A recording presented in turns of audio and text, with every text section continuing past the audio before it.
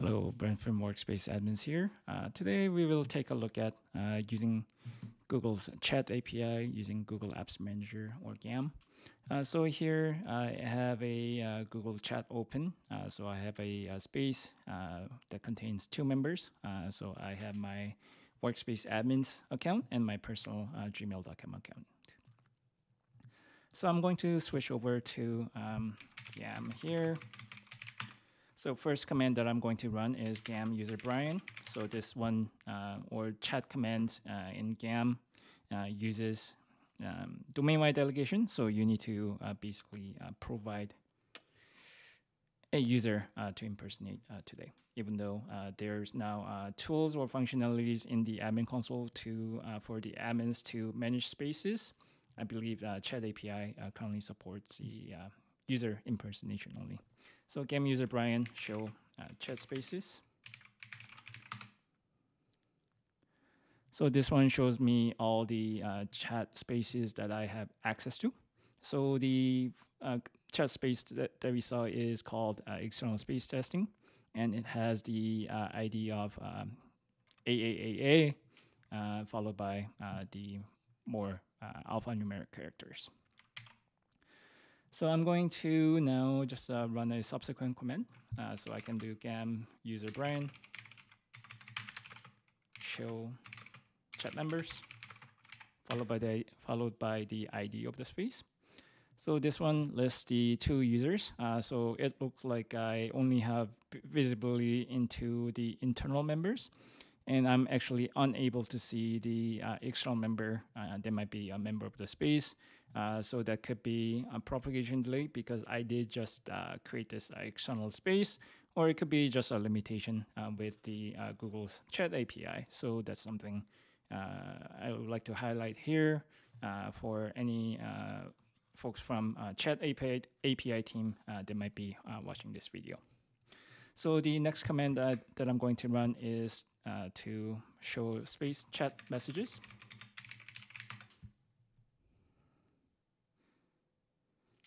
So I do have two messages in this space. So you can see, actually there's three messages now. So I have hello world, howdy, and the test document. So if I go back to Cloud Shell here, so hello world, we have howdy, and we have the third message, which contained the Google Drive file. So you can see you have the URI, you have the Drive file ID, the MIME type, so on and so forth.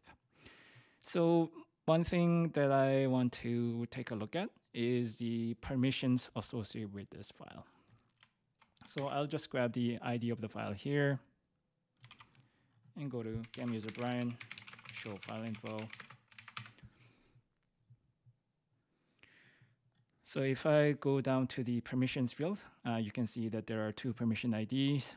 One's for myself because I'm the owner, and I have the secondary permission with this seemingly random email address that seems to be a Google group. So this email address is really only visible in the Drive API.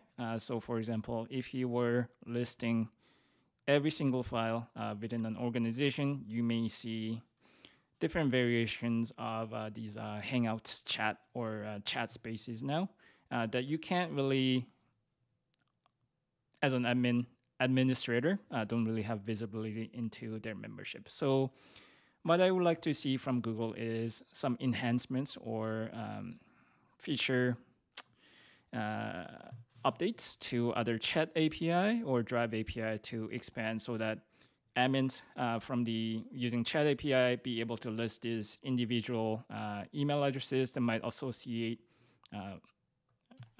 or they might exist when it comes to Drive file permissions, or the other way around, where users or administrators will be able to use Drive API to list some additional attributes about these Google groups that may exist behind the scenes. So rather than display name just showing you Google chat room, maybe providing the IDs of the chat rooms or chat spaces, or the names of the chat spaces as well. So so the administrator can better understand how their files are shared within their organization, whether the files are shared with individual users or groups or with target audiences or anyone who might have a link to a file. So the reason why I'm making video is that I have been accepted into a Google's Champion Innovator program. So I like to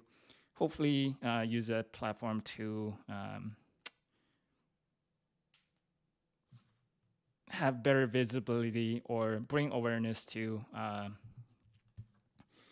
some of the challenges the administrators are having when they are using the Google's available tools, and hopefully voice some of these concerns that may have a larger impact on other administrators as well.